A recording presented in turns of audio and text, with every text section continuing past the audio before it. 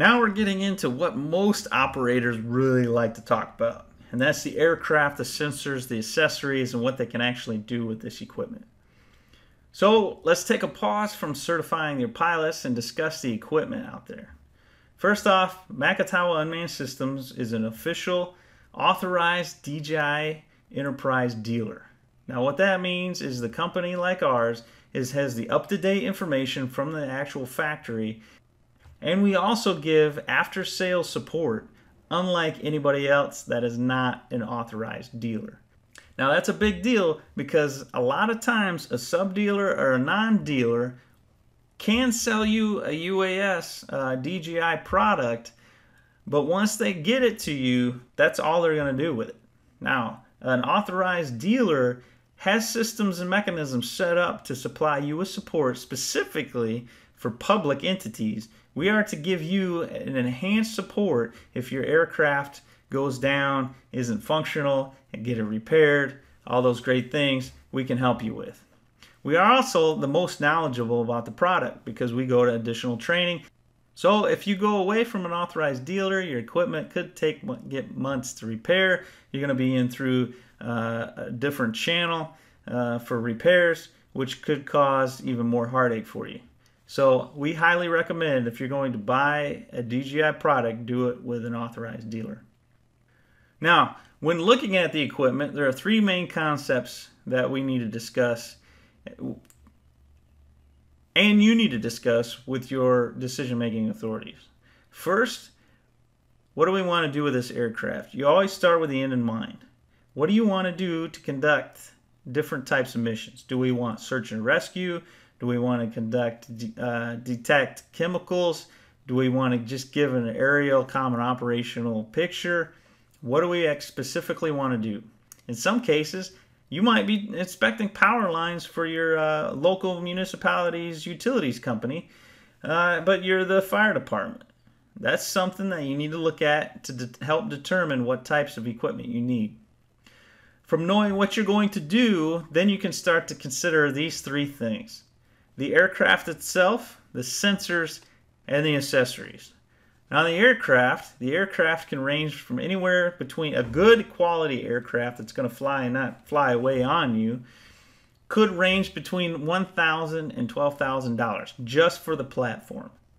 They range in capability and lift capabilities. To know what you want to do with this aircraft can help someone like Macatawa guide you through the best solutions for you. Some aircraft, like the Inspire 1 or 2, have unique landing gear that can be great for water rescues, while the M200 series carries more sensors and make better search and rescue aircraft. Next is the sensors. There are three main types of sensors, though there are more coming out. The three main types are the RGB cameras, thermal imagery, and some sort of zoom camera. Now the RGB comes in different pixel amounts for clarity and cinematography capabilities.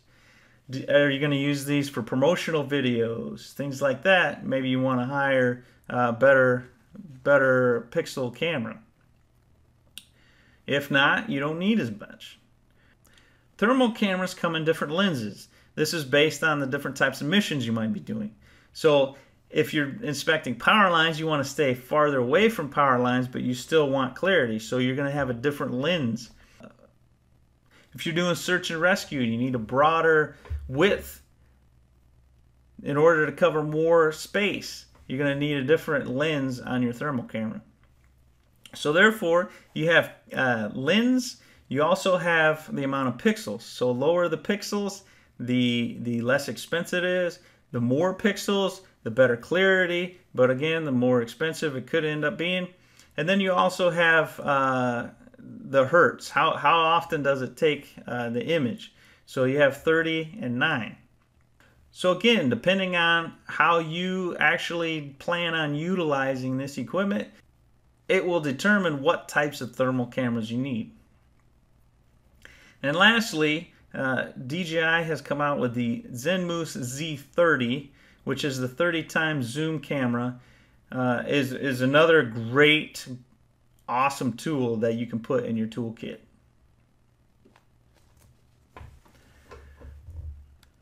Finally, there are numerous accessories for your aircraft. There are tethers, parachutes, cases, drop systems, ground control points, live streaming, pilot management systems. So what we're going to do right now is we're going to take a little bit of time to discuss a few of these to give you some ideas of what's out there on the aftermarket. First up, we got Edgy Bee's First Responder. This is a sweet app that you can get. It's a yearly subscription. You get it on your tablet. What it does is it overlays your GIS information with the actual flight video. So as you can see in this demo here, we've got different Spring Street, Main Avenue, where I'm located, where my home or reference is, and then where other users are. You can also use live streaming, that's coming out for this, as well as an app that you can put on your first responder phone, and they can actually see the individual on the ground. So it's pretty sweet. This is called Edgy Bee's First Respond. Next up, we have ParaZero. It's a parachute for your UAS.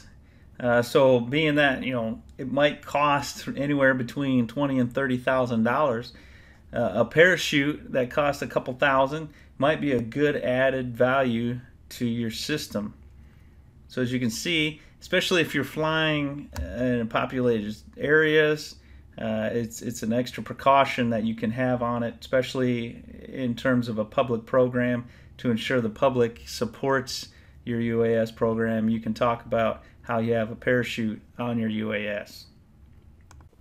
Finally, let's discuss some other considerations that you're going to want to think about before you actually jump both feet into the water and start your program. First off, what types of ground school are you going to want to do? So ground schooling, there's a couple different ways. You can do online or you can do in person.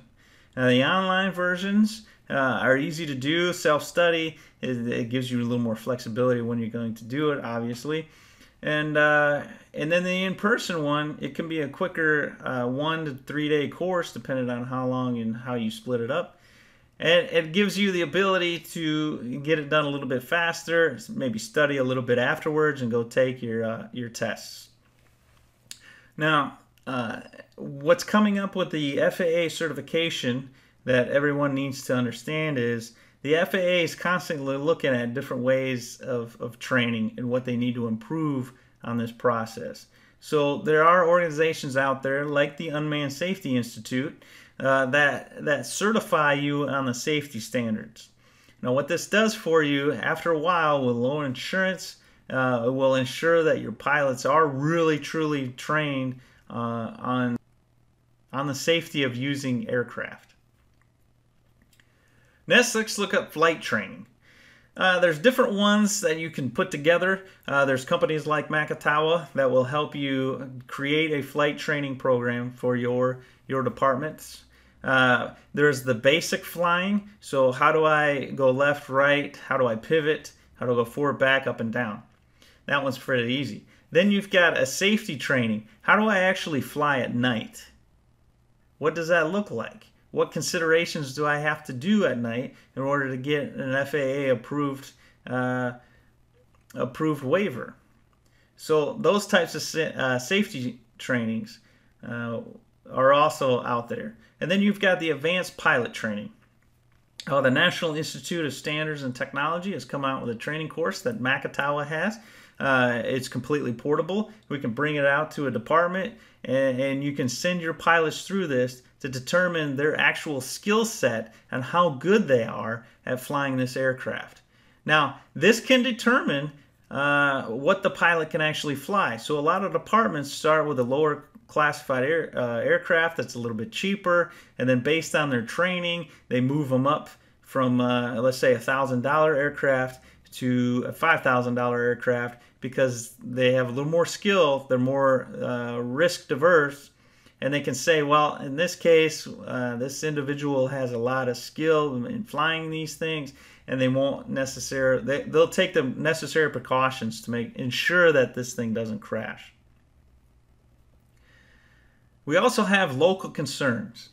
A lot of local populations support the programs, but in some cases you could have issues. So that's one thing you want to think about, is being open to the public, let them understand what you're actually going to use these aircraft for. Do some hearings, public hearings maybe, get some feedback, and then obviously you want to talk to the press. The press has been very good about doing UAS programs, especially for search and rescue operations. You want to think about your chain of evidence. So how are you going to take this data? Where are you going to take this data, and how are you going to take pictures? Where are you going to move it through the space, investigation, and all that? The aircraft will put your data on a data card. One of the departments discussed with me that you're going to want to buy a lot of data cards because as soon as you get that data on there, it goes into the evidence bag, and you don't get it back. So that's one thing you need to look at. And then next, let's talk about insurance concerns.